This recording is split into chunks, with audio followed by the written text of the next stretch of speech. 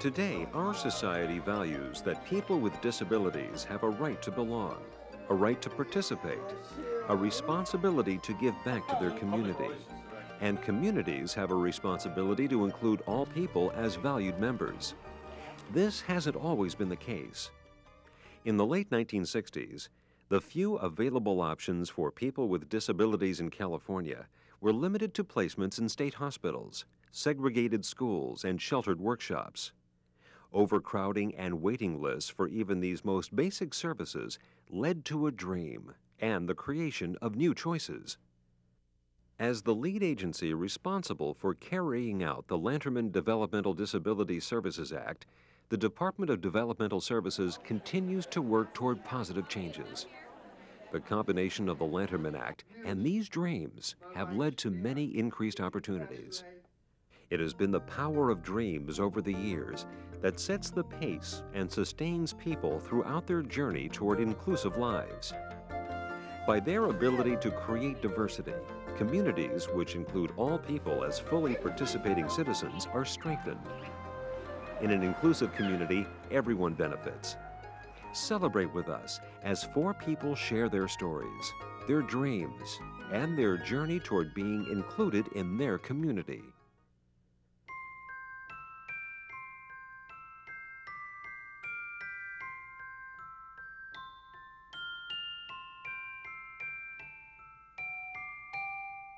After little Rebecca was born, she was resuscitated once and on life support for 6 days as the doctors explained to her parents that she probably wasn't going to make it, and if she did, she would have no quality of life. We had made a personal decision to take her off life support to end her life. She was supposed to die in our arms in 10 minutes.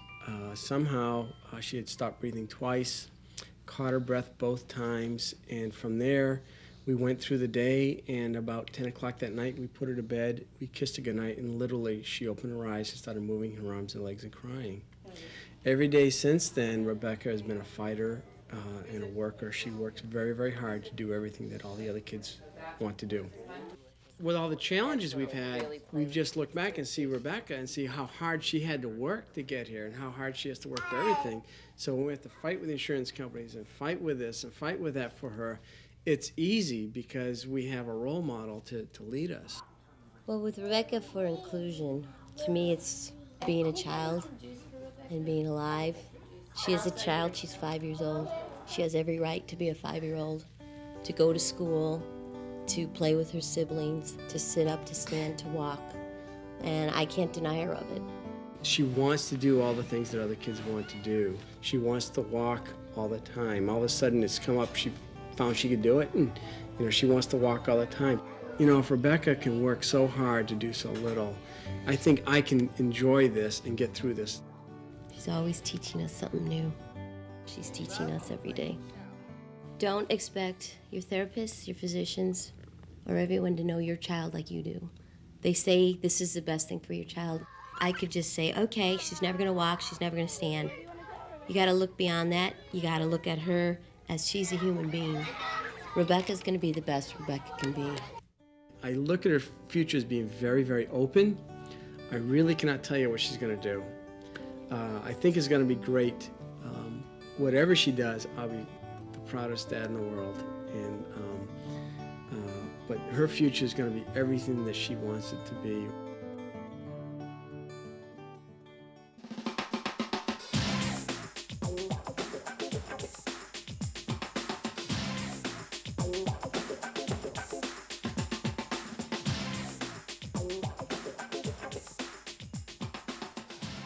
We always thought it was important for Aaron to be included. I think being included has made all the difference in his life. For all of us, really. It's allowed us to participate in the regular school community as well. It's allowed his sister to be involved with him more. I don't think he would have the goals that he has if he hadn't been included. Aaron, now in high school, is among the first students in California who's been fully included in his neighborhood schools since preschool. In 4th grade, his special ed teacher took him to someone who was familiar with facilitated communication and came back that afternoon with tears in her eyes saying, "Watch this, this is wonderful, look what Erin has done." I hope to go to college. I'd like to go to UC Davis because it's a good school and it's in my hometown. I want to study everything in college. Erin has always demonstrated that there are plenty of things that he can do. We just have to figure out ways to give him the opportunity to do it. It's certainly important to keep an open mind about all of the possibilities that might be there. I like to write, and sometimes I think I want to be a writer, but it is a very slow process for me. E O B L E. I would like to work at an important job where I can make a difference to people. I think it's very important to just keep exploring and see what you can find. It's interesting. It's very exciting all the time. He's taking the regular courses. He's taking Introduction to Calculus right now, and he's taking chemistry, and he's taken all the English courses. He's done a lot, and so this year he's, as a junior, taken the SAT test, and even though it's very slow, the way he has to indicate his answers and so on is a very slow process, but given a little extra time to complete it, he really did well and got a very nice score, 1,200, which, years ago we couldn't have possibly imagined that he would ever do something like that. It's very exciting. I think it's given him a motivation and a confidence that he can compete successfully, and that he can do things that others can do, and that they like him, and that he can just participate and be part of the community, and that seems to be what his goal is. I have been successful in school because I have had great teachers, aides, and friends. I also have a great family. Everybody always has helped me be included and participate.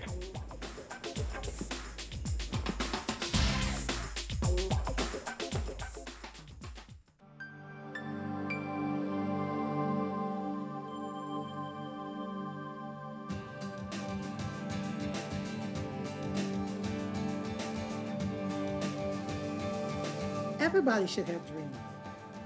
Dreams is important to people. At an early age, Spencer dreamed of living on his own and supporting himself by becoming an artist. As the youngest of 10 boys, Spencer was raised in New Orleans. At age 14, his mother died, and it was at that time he chose to live on his own and support himself through Catholic high school. He eventually moved out to a rural Northern California community, where he has become an accomplished artist and a leader in the self-advocacy movement. Spencer lives by the philosophy of his mother. My mama said when I get to heaven, they're not going to ask me what I did for me. They're going to ask me what I did for other people. I'm really a part of this community. Doesn't matter what, if I had a disability or not, but I really feel that they welcome me.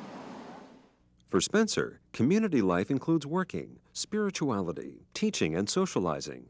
These are elements of a balanced life. My weaving is a part of my life. As an artist, Spencer supports himself through the sale of this work and has reached another goal of being a teacher. I had a dream of being a teacher. I like working with the students because most of them are very fun people to work with. Another important aspect of Spencer's life is his church, where he takes an active role and attends Mass daily. I just love my church because it's a powerful thing. When going to Mass every day is like, I kind of feel like it's a new beginning. It's a good morning start. Back in New Orleans, Spencer began laying the foundation for his leadership and advocacy. Because kids kept picking on us and calling us dummies and stupid and retarded, and we would go to the principal and tell the principal, and the principal wouldn't do anything about it. So we kind of like organized our own people first little group, That made a big difference.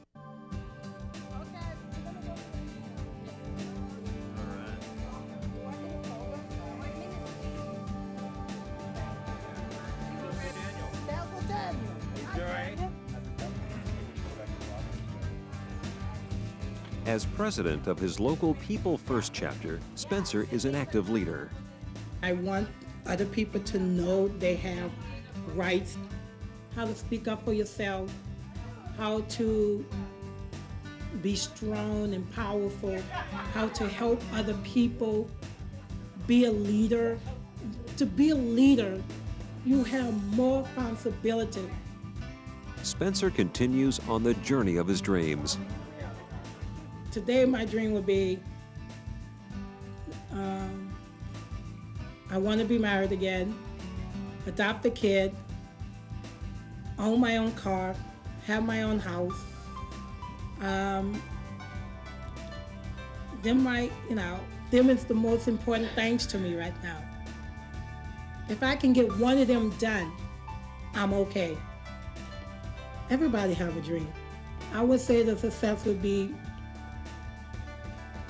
do your best that you can. And once you do that, you can do anything.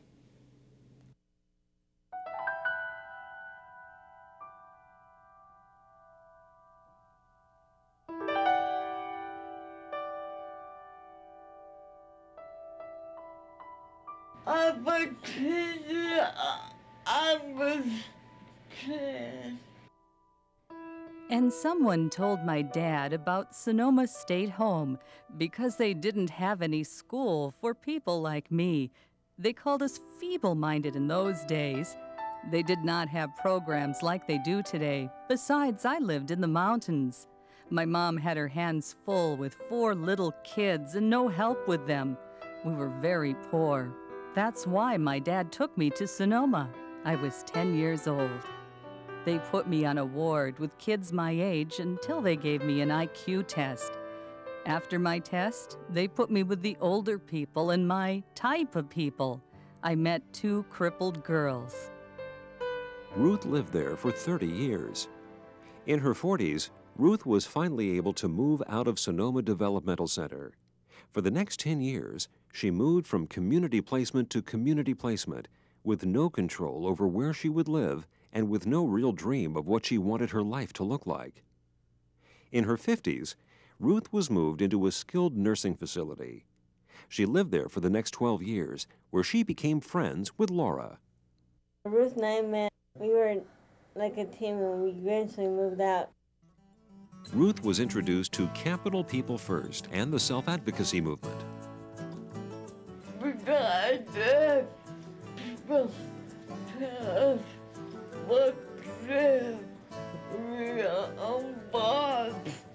I can't get far.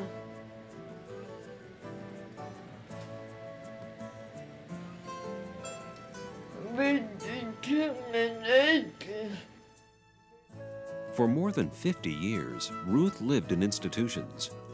Today, she is in control of how she spends each day and participates in the community as she wishes. She is living her dreams and at the age of 75, truly enjoys her life as a member of her community. Ruth wants people with disabilities to continue on.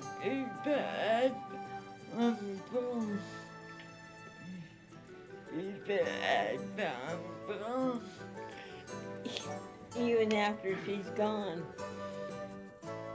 I have reached the golden age. I have lived 2 lives. Maybe that's the reason I was put down here. My department in our big and inner prisons. If the Thomas that the life would be worthless. People with disabilities across all ages and socioeconomic backgrounds are being fully included in community services, from preschools to senior centers. As a wider array of support services are available, we move from segregated schools to neighborhood classrooms, from sheltered employment to competitive jobs, and from institutions to living options in the community. Everyone has a right to live in a community in which diversity is celebrated, partnerships are developed, and choices are respected. We hope that this video has provided you with the inspiration and courage to spark your dreams and start your journey. It's never too early or too late. It is the power of dreams that can truly lead to the journey to inclusive lives.